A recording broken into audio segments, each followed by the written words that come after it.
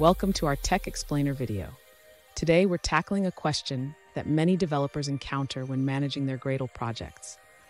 Our viewer is curious. Should I .gitignore my Gradlew? They want to know if the Gradlew and gradlew.bat files should be pushed to Git or left out of the repository. Let's dive into the purpose of these files and find out the best practices for handling them.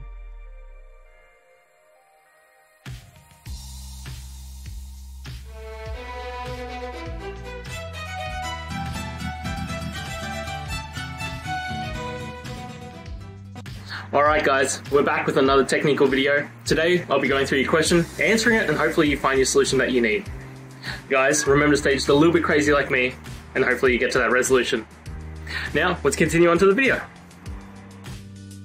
Let's start by understanding what Gradlew and gradlew.bat files are.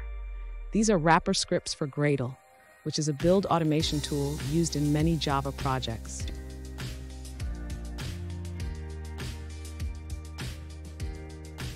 The purpose of these files is to ensure that everyone working on the project uses the same version of Gradle, regardless of what is installed on their local machines.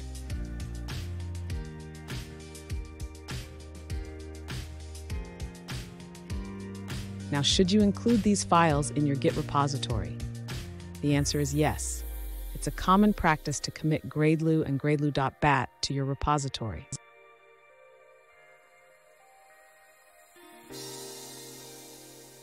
By including these files, you make it easier for new developers to get started with your project, as they won't need to install Gradle separately.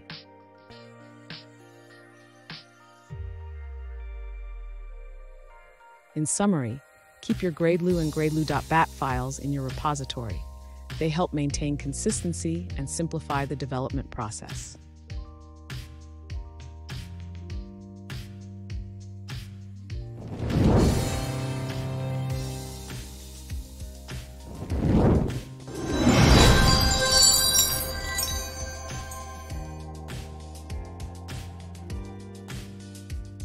Let's now look at a user-suggested answer.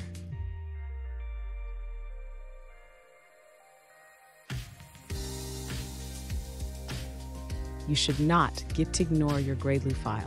It ensures everyone on your team uses the same version of Gradle required for the project. Plus, you can easily update it to a newer version and share those changes.